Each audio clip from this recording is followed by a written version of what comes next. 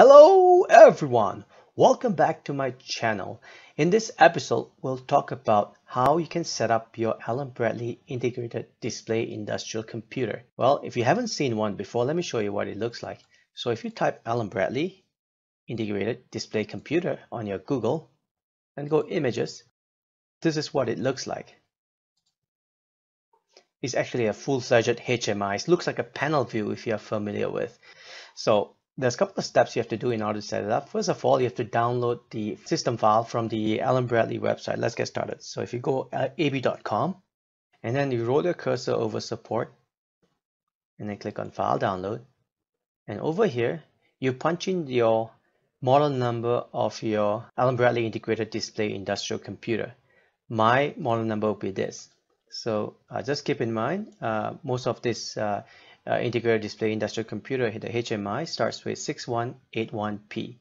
So once you do that, if you hit search here, it comes up with the selection. You click on this guy here, and this will be populated. So if you click download, it gives you two options. There's two different types of images that you can download. One of them is called AMI Rescue, and the other one is called Ghost format. The AMI Rescue format allows you to use a graphical interface. It's like a UEFI graphical interface. It's more interactive. While on the other side, the Ghost format is actually a text-based. If you're familiar with Norton Ghost, that's what the user interface looks like.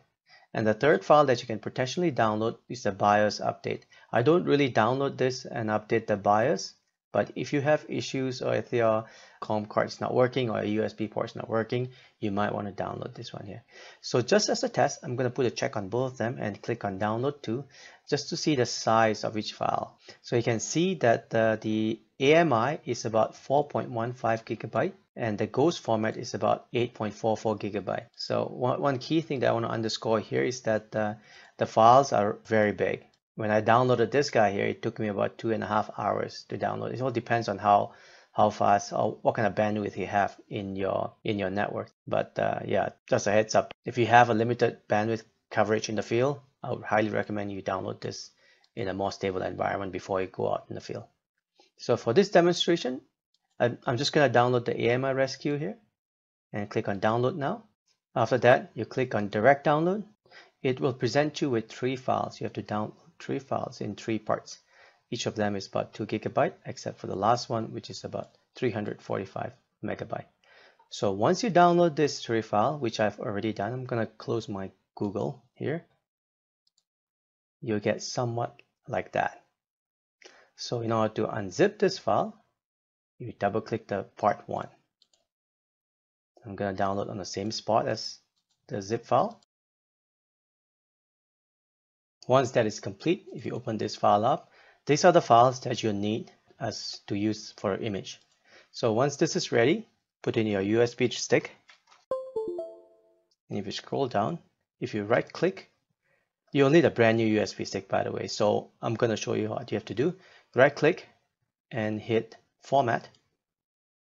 By the way, this will get rid of everything on that USB stick. Mine is about 7.8. You can see that this requires a total of 4.17 gigabyte. So it's sufficient.